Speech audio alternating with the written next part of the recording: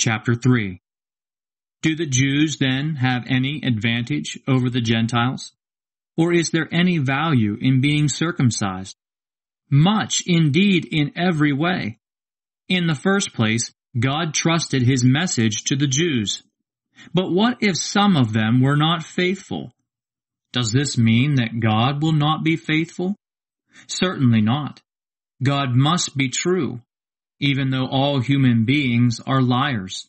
As the Scripture says, you must be shown to be right when you speak. You must win your case when you are being tried. But what if our doing wrong serves to show up more clearly God's doing right? Can we say that God does wrong when He punishes us? This would be the natural question to ask.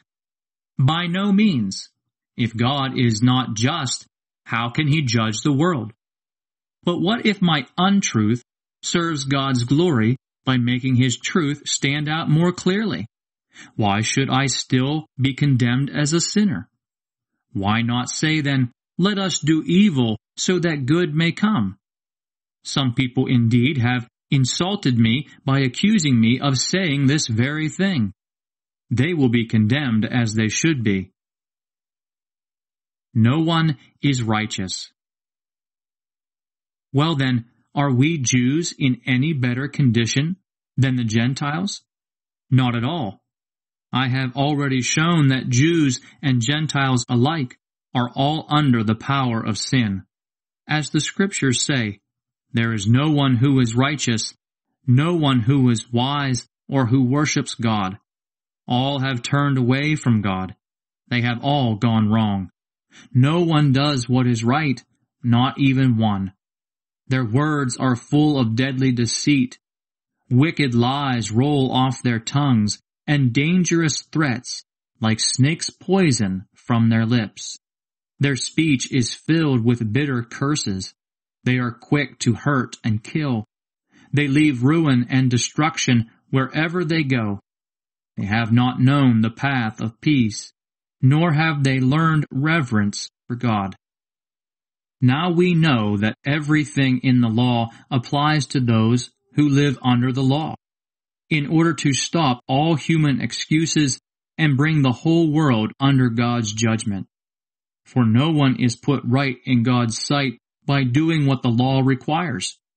What the law does is to make us know that we have sinned. How we are put right with God. But now God's way of putting people right with Himself has been revealed. It has nothing to do with law, even though the law of Moses and the prophets gave their witness to it.